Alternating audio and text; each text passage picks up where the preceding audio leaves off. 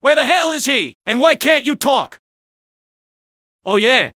Hey guys, I'm back. Ah, Hank, glad you're here. Sanford needs help. He can't speak because the creator hasn't think of a voice for him yet.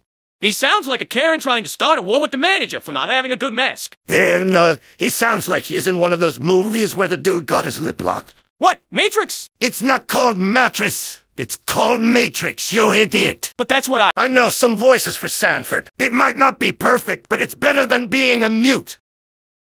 Okay, say a sentence. I will destroy the agency and be a hero. Too friendly. I will destroy the Stanley and save my job. What was that? I don't know, it just came out when I got the voice. I think it fits.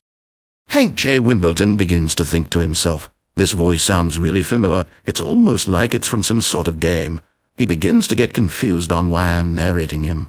He started getting weirded out, and then he changes his mind, hoping for a better result. But little did he know, it was only gonna get worse. Having someone narrating your every move would be annoying. Next. I will destroy the entire facility of the agency and start my own. Next. I will always save the day, and if you think we... Next. Hey Hank, I have a job for you. Another moron. Hank changes his mind again and tries to give this voice a second chance. I think we have to go for this one. We have no choice. There's an update coming, but it's not here yet, so the narrator is. Seeing no hope, he has no choice but to use this voice for the person that is me. Although he would start getting annoyed at the fact that I'm gonna narrate him. This is not gonna be fun. Hank begins to realize Shut up!